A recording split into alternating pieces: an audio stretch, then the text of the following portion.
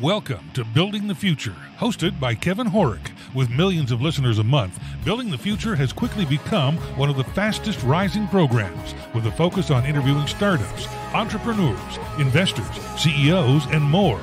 The radio and TV show airs in 15 markets across the globe, including Silicon Valley. For full showtimes, past episodes, or to sponsor the show, please visit buildingthefutureshow.com.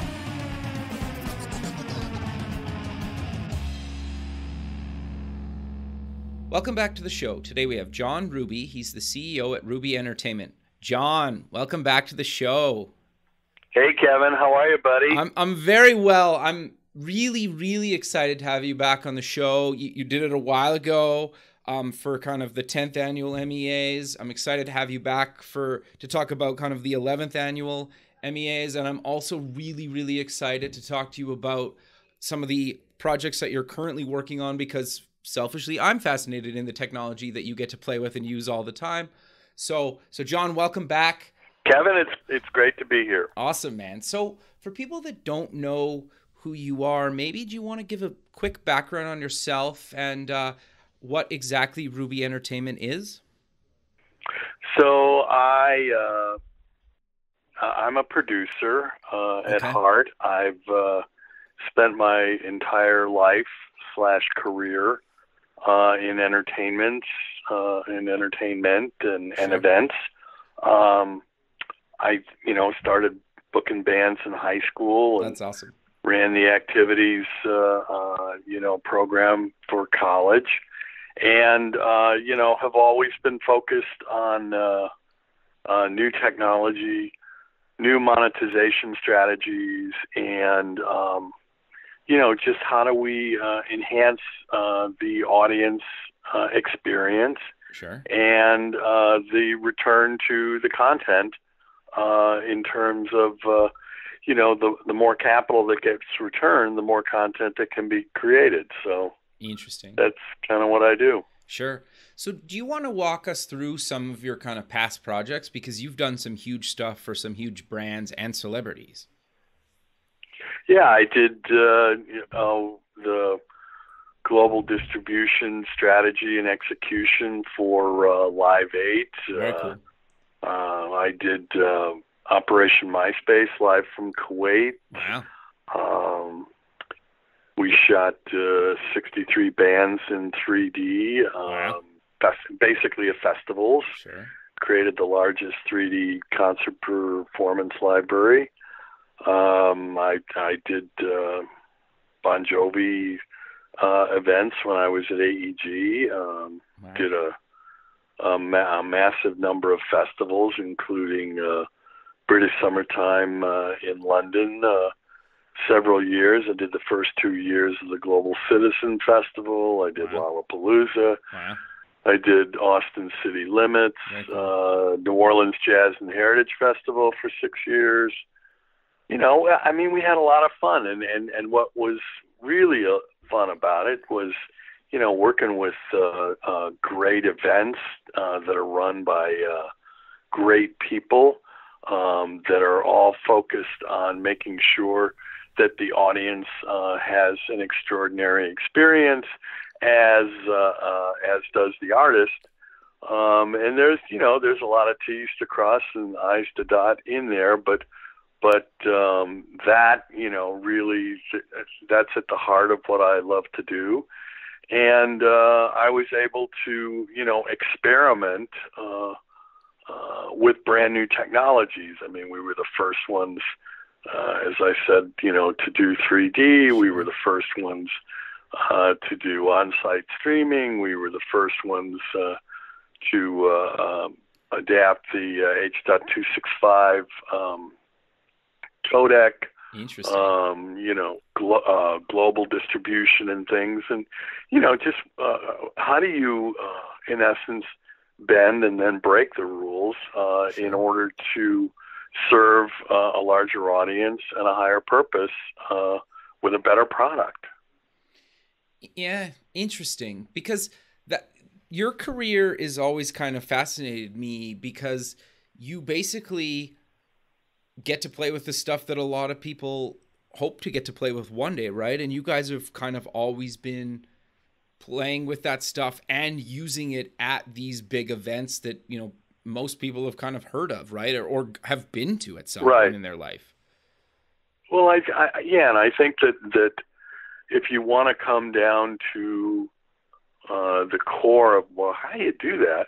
Well, it's basically we're able to make a business case that this makes sense, that we can deliver on this technology or this particular distribution strategy, or, you know, whatever the new premise is, we can make that happen because we have basically done all the preparation, we have the experience, and we're in essence prepared for things that don't necessarily work. I mean, the other thing, if you look at it, we did greenfield, you know, basically capturing and distributing these events from venues that are basically, you know, grassy fields, and whether it's you know, the Kuwaiti desert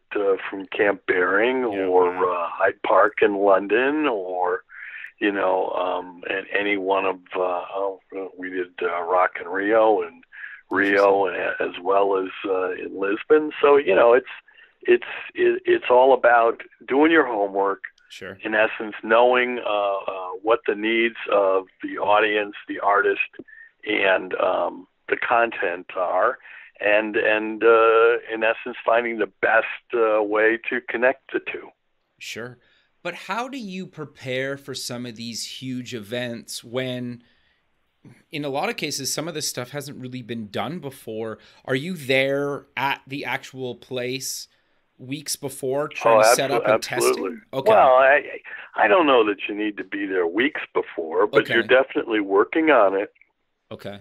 Weeks before, and I think that, you know, part of it is also setting everyone's expectations. You don't shy away from the hard questions. Okay. It's like anything else in life or business.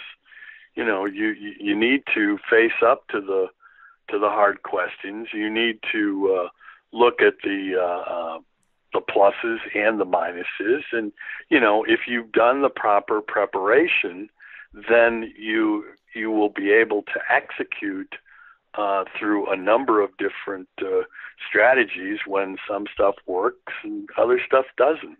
Sure. Yeah, no, that makes sense, right? And that is quite fascinating to me. I guess it sounds so daunting, right? But I guess if you break it down into simple chunks and you figure out how to solve the hardest problems first, it becomes less daunting. Is that fair to say?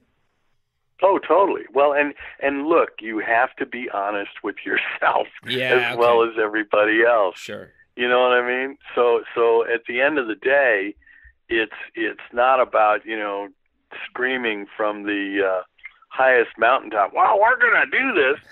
No, we're actually laying out a strategy and a plan that, in essence, everybody can buy into, and they all know where their place is. And, you know, in particular, you encourage everyone around you. I mean, this is really important, is you have to make everyone feel secure that they can tell you what they are most worried about. Interesting. So in essence, that way, in their being able to share it, one, that makes them feel that much more comfortable about it. And secondly, you can make your own determination as to, wow, I hadn't thought about that. We got to figure that out. Or, we're good, and because of A, B, C, and D. So, sure. But how do you, as the CEO that's running all this stuff, actually make your employees feel open enough to actually tell you their biggest fears? Because I think, as a leader, sometimes people feel like they can't actually be 100% honest with you. Yeah, but I think that I don't know that person is necessarily a leader. Oh, interesting. You know, sure. Maybe more of a dictator or a bully. Okay. But I think, you know, I learned very early in my career. I was at at a planning meeting. It was actually for a Broadway show, and Okay. one of the producers walked out. He said, "Hey, everybody, I'm here, and I want you all to know that my job is to enable you to do your best work. Okay. Interesting.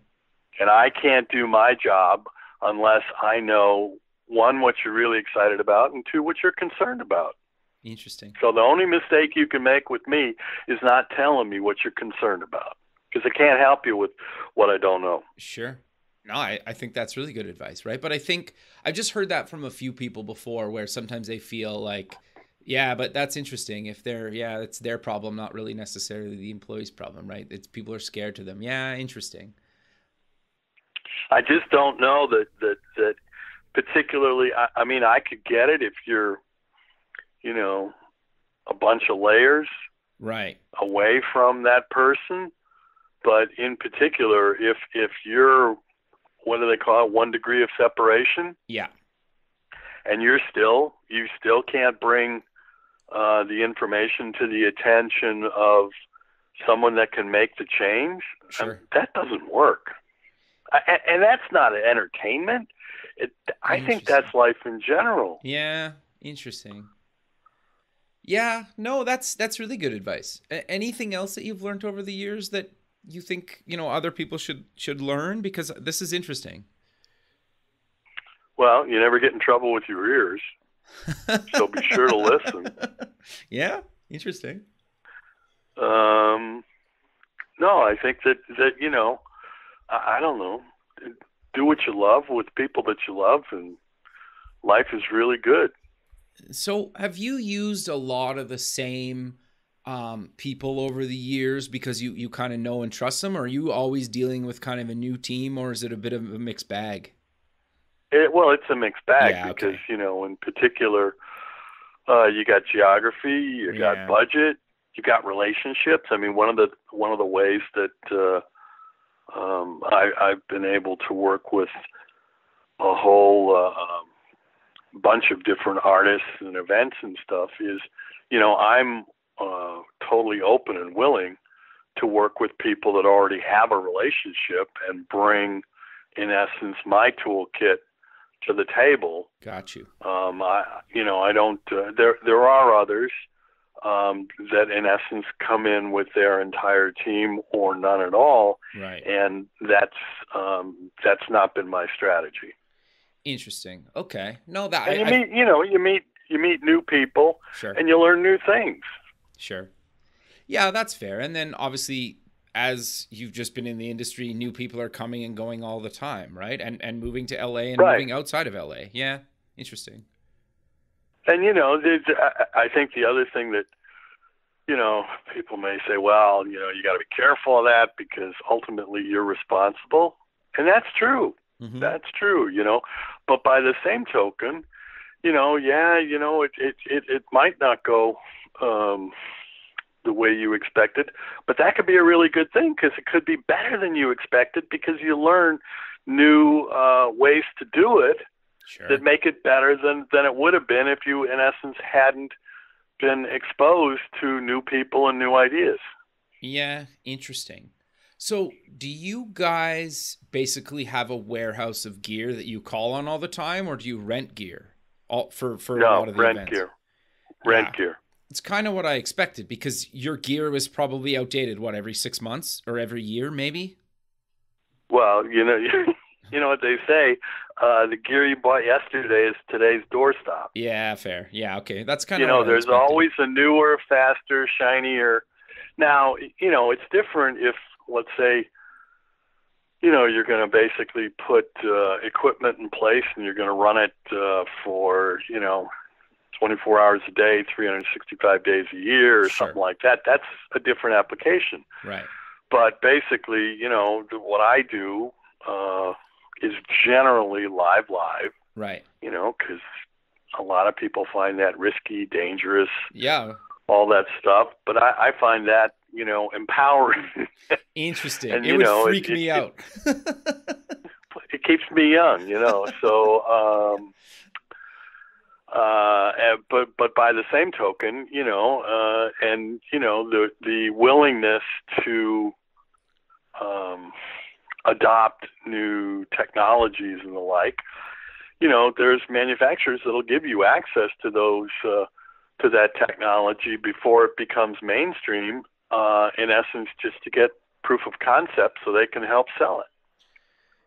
Yeah, interesting. Yeah, that makes a lot of sense. And that's got to be fun though, to be able to play with the new stuff. But I also assume that because you've been in the industry so long, it's just kind of incremental changes, right? Like once you understand, this is probably a bad example, but like once you understand how to work a camera, sure, the new one might be a little bit different, but it's basically the same, fair to say. And that's with a lot of technology, if you've been in it for so long. No, I mean, No? it depends upon, I mean, when 3D came along and you had, sure. Basically you had two lenses that had to be constantly synced. And, when you get into higher frame rates and 2K, 4K, and above, you have far more digital storage requirements and the speed of processing and all those things. You got to figure all that stuff out. Sure. Interesting. Yeah. So how long does it typically take for you guys to figure some of that new stuff out? Like you must have to just rent gear and play with it, or how else do you do that? Well, you're constantly going out to trade shows. Okay. Interesting. And looking at what's coming. So you're doing a lot of research on your own time then? Well, yeah, because I'm curious. Sure. At the end of the day, I'm curious.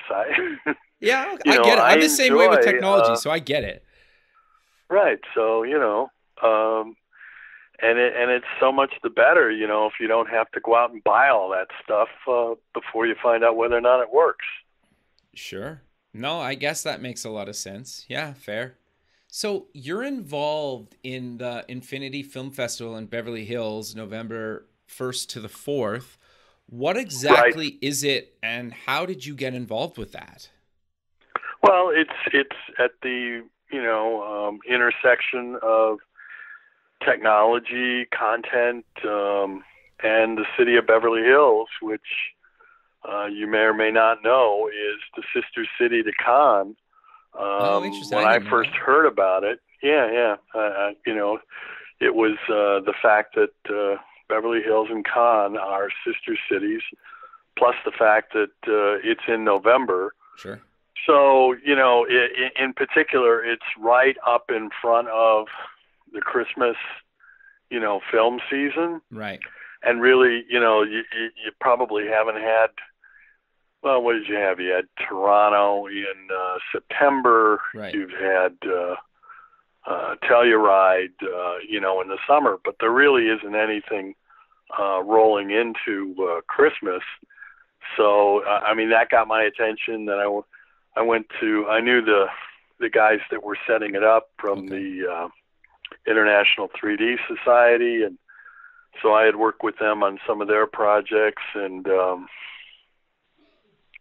they invited me to come out to an organizational meeting, and I saw that Intel and AMD were both at the table. Interesting. And you kind of pay attention to things like that, and so they asked me to join their board and help them put together some panels and co-chair music.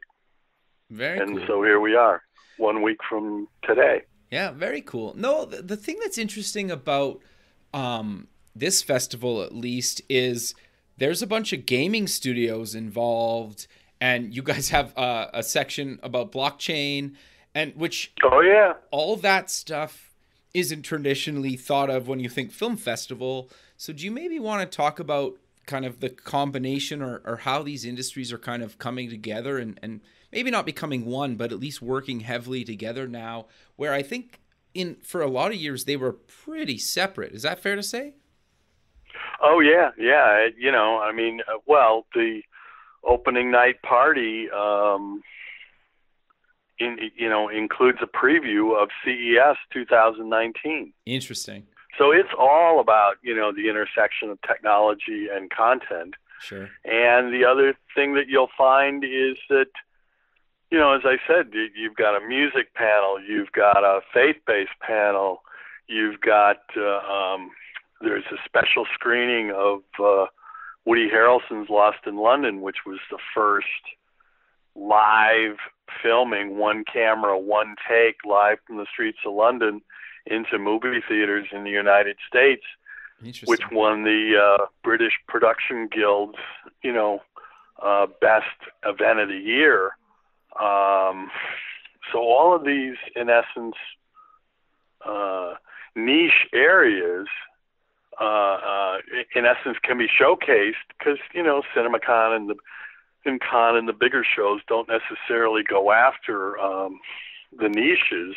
Right. But I think in particular, as technology grows, everything's a niche.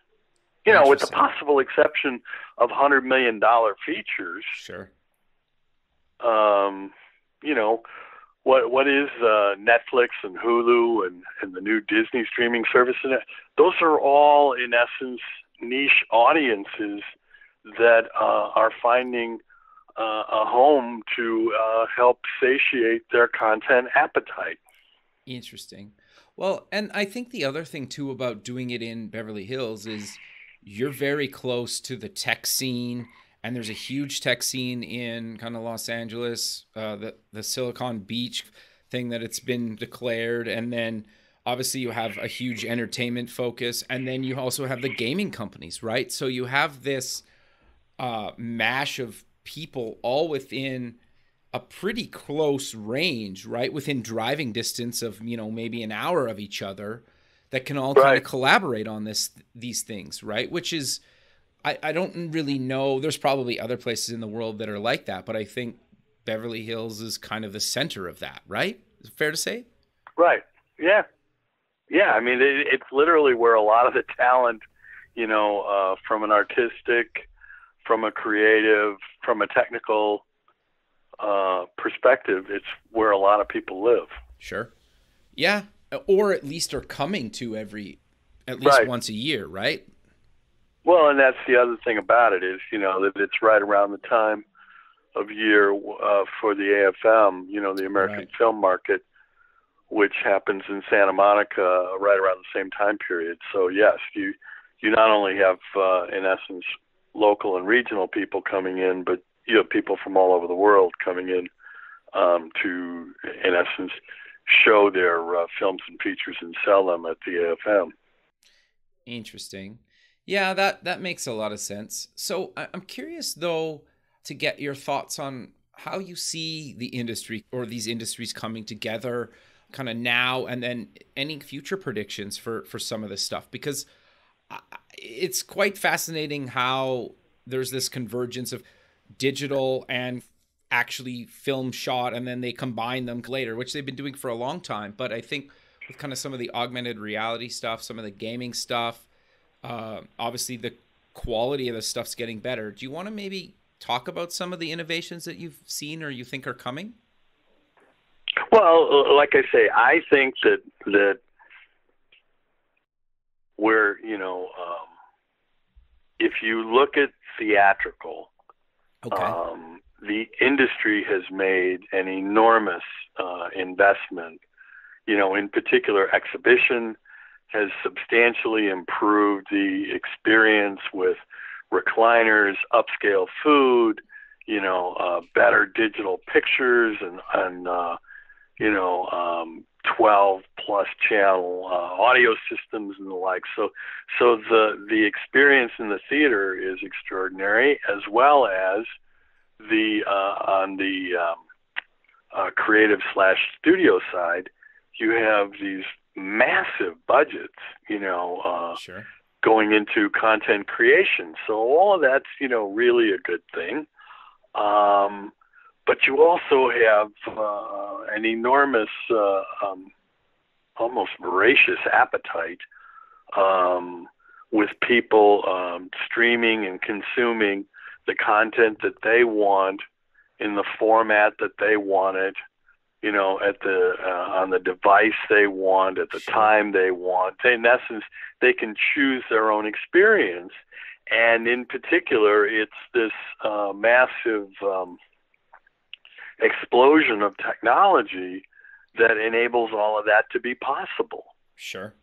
And that, I think, you know, creates an even greater economic opportunity for everyone involved in the ecosystem. So you get, you know, happier fans, you know, enjoying more, better content at the time, place, and atmosphere that they're looking for. Yeah, interesting. The other thing that's fascinating about the whole space is the geographic, or where you're located geographically, doesn't necessarily mean you can experience something almost like you're there in person. Fair to say? Oh, yeah. I mean, look, you're going to see substantial growth in terms of holographic, virtual reality, right? You know,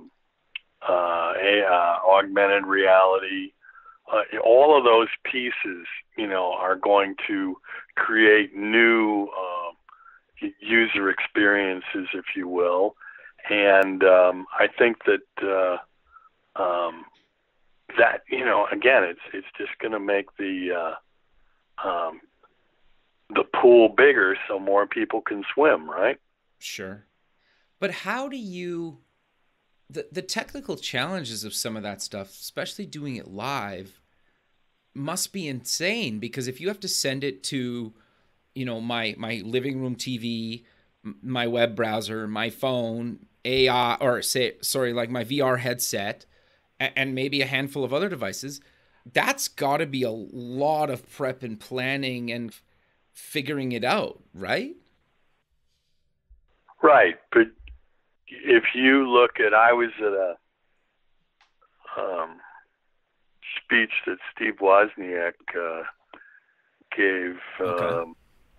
you know, I don't know, in the last year or so. Okay. And he was talking about the fact he was basically holding his Apple smartphone. Yep. And, you know, he was mentioning that, you know, I guess around the time that we were born, Okay.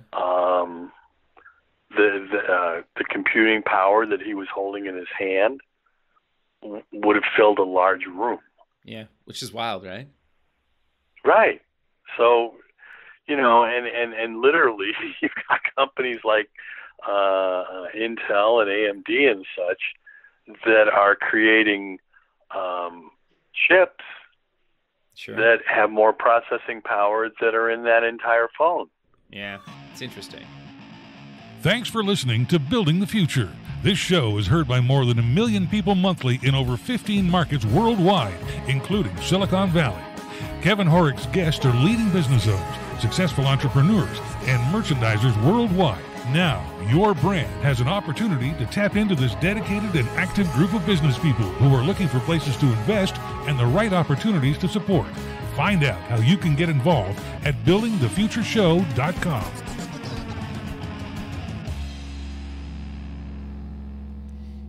Yeah, no, it's quite fascinating to me. And I think, too, some of these gaming companies, even the little films they create in between game scenes or at the beginning of a game are pretty epic little films, right?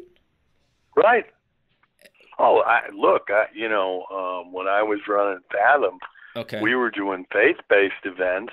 Okay. That, you know, like Dropbox, Right. and Brian Ivey's going to be, you know, he's going to be talking about it on the Event Cinema panel, and then he's going to be talking about his new film, documentary film, Emmanuel, on the faith-based day. Okay. And you know, in particular, those are $2 and $3 million films. Wow. At the box office, just in theatrical. That's before you get to downstream. Okay. Interesting. Wow. And then you know, we've got David Brand from CBN talking about the marketing of In Our Hands, and Gordon Robertson is one of our keynotes. he is the keynote for the faith-based day, and he'll be talking about all the multi-platform initiatives that CBN is doing, including their 24-hour news service and all the online and the Superbook digital animated series that's coming out. I mean, and that is clearly a niche audience, but it's an audience that is very committed and passionate about their content and their stories. Yeah. Well, and I think that's the beauty of any of this stuff is you could basically find content that's tailored almost exactly to you and the types of things that you're interested in, right? Exactly. Well, I was reading, I was looking online last night, and I've been looking at, different ways to stream 4K. Okay. And, there's a fair number of, what would you call it, traditional TV providers, cable and satellite that require new equipment and this, that, and the other. And so, you go looking at it because you want to see as much really good stuff on your 4K screen as you can. Sure. And one guy, just really hit, he kind of spoke to me and he said, after I looked at all of it, I'm just going to stream it. It's all easier to, get it off my computer and put it on the screen. And I'm like, yeah, you're right. Interesting. It is. And that's in essence where I think the whole move toward, streaming TV, if you will. You got YouTube and Amazon and Hulu, and everybody's offering these live TV bundles, right, basically, which is a way to get sports, into the mix. And they're also starting to look at higher format presentation. And if you go back to 3D, pretty much the 3D business went to 3D Blu-rays.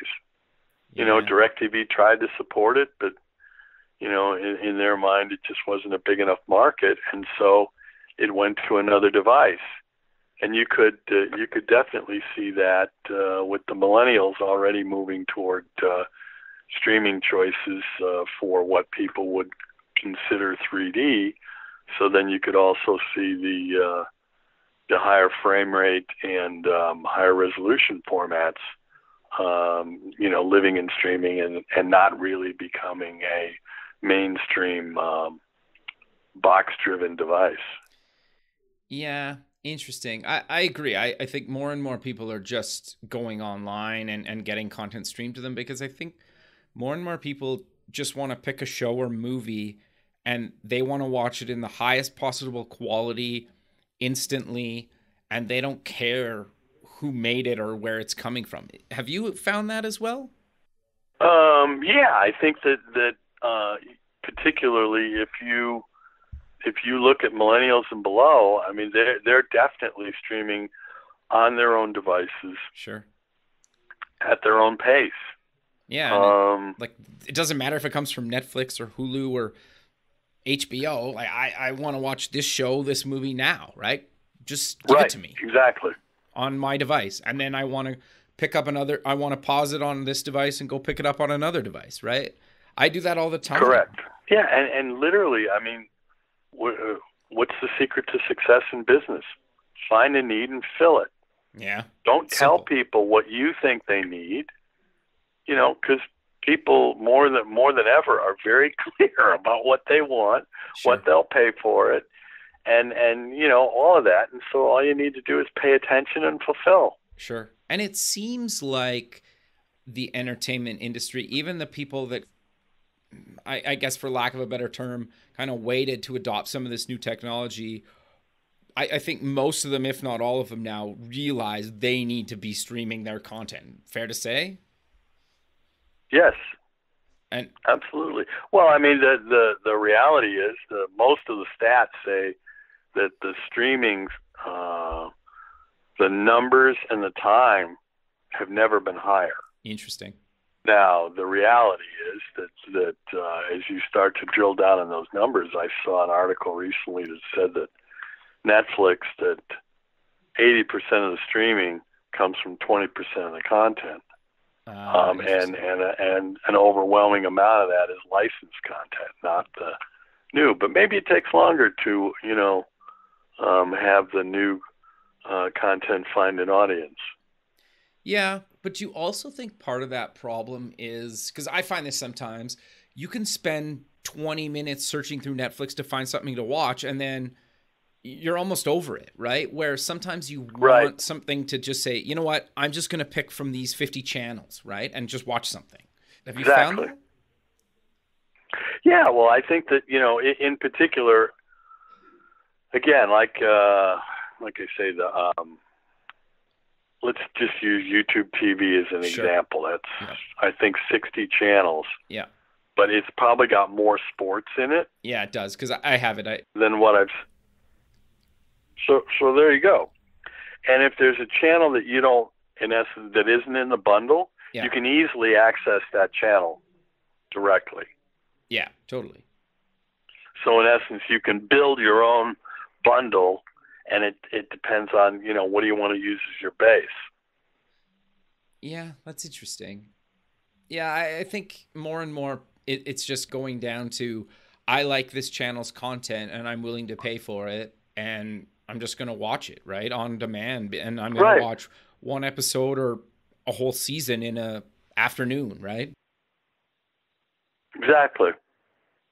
So yeah, and that's created a whole different content experience, because really up until, what would you say, 3 years ago? Sure.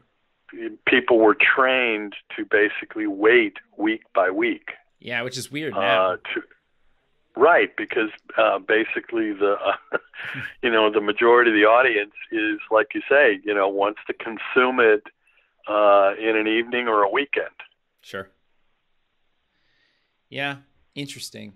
So you've also been heavily involved in the Media Excellence Awards since the beginning. Do you want to talk about your involvement with the Media Excellence Awards and how you originally got involved and why you've stayed involved for so long? Well, I think that,